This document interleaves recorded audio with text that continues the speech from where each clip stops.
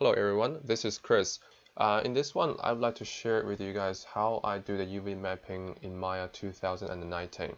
And if you want to see more ZBrush modeling techniques, just feel free to check out my channel. First of all, before you start UV, you can see all these sharp edges here.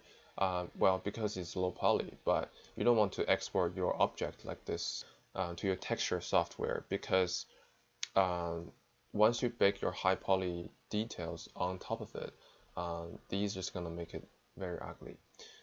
So yeah, so basically you want to soften the edge, smooth them out, and it's quite simple. And then let me just quickly show you how to do it. So select your object and shift and right click.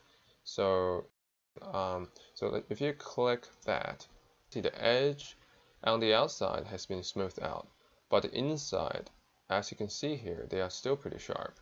Go to your channel box and play with this angle. So let's say 30 is maybe too low for this, and maybe let's try 60. And now, as you can see, they have been all smoothed. Let's go to UV and click planet, y-axis, but I'm using this just for the start. And then let's go to UV again, 3D cut and sew, and all you have to do is go to component, right click, go to component, and go to edges. Simply just double click. It's gonna make a new shell for you. And then right click and then select faces. And now all you have to do is just select all these faces. Select the one in the middle as well. Just simply click X, and it's gonna cut these edges. And you can do the same here. So go to component and edge, double click, and it's done. And then you can just, to unfold these shells, just double click these lines, these edges.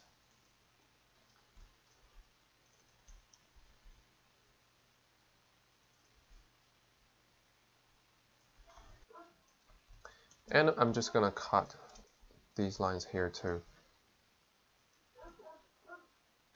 Make this smaller. Separate these shells. And the shell here. So go to UV, just select them all, and go to unfold. So here's something you can play with.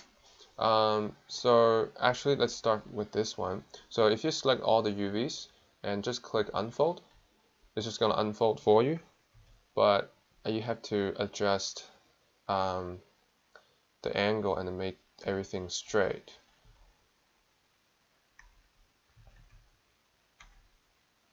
While these UVs are selected, you can straighten the UVs as well, and you have to play with the degree here. So let's try 30 and straight. And then for these ones, I'm just gonna do it one by one. So select UV, just unfold, and you can just do the same.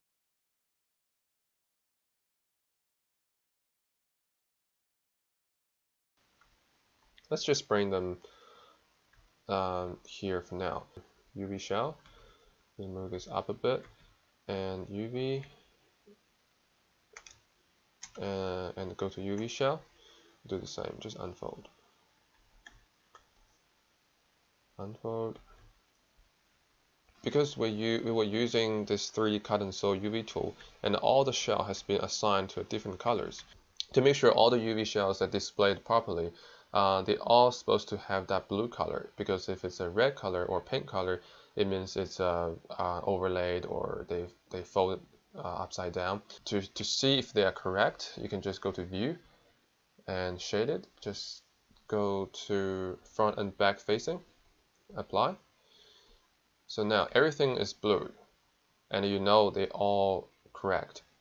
Before we bring everything back into this box, one thing we have to do is make sure the textile density is correct. The Maya UV made this a lot easier for us. You just need to select the UV and go to transform. Click get.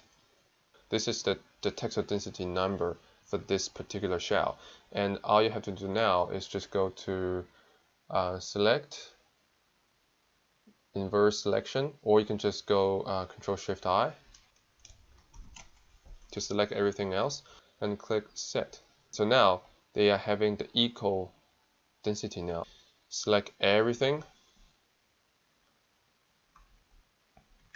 You can go to arrange.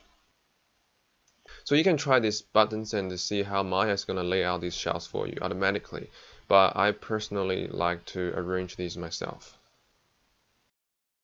So when you see these assets in the game scene, the inside is actually hard to be displayed. I mean, it is always nice to match the textile density, but to be honest, sometimes you can, just to save up the space, you can actually scale this down a little bit because they are not that important. So this main part has been done, and let's do the small part. So first of all, let's just click planar projection, and then and go to 3D cut and sew, go to component, select face, and click X. There we go, easy. And we're gonna do exactly the same thing here. So go to face, and click X.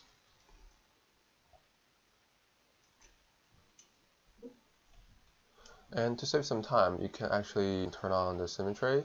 Let's say we can turn on X.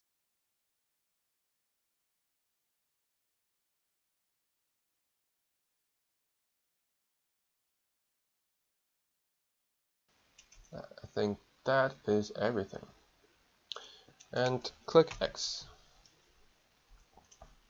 So basically, once you cut the one on top and the one on the side, these triangles are automatically being cut into different shells too.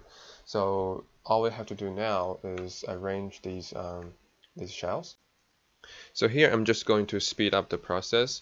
As you can see, for a more complicated shape, just one single unfold click doesn't really doesn't do all the job. So I need to select the UV and use unfold tool or just rotate to relax the shape before I can straighten and gridify the shell.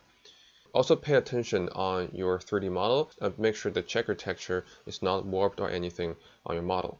For the rest of the part, they are quite straightforward. I just used the same technique as how I did the cylinder.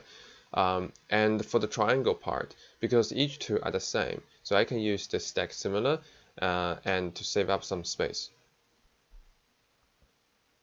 After I unfold everything, I just turn on facing front and back to make sure everything is showing properly. Just set up the textile density to make sure the texture resolution is consistent. And then I just bring everything together and fit all the shells into the box.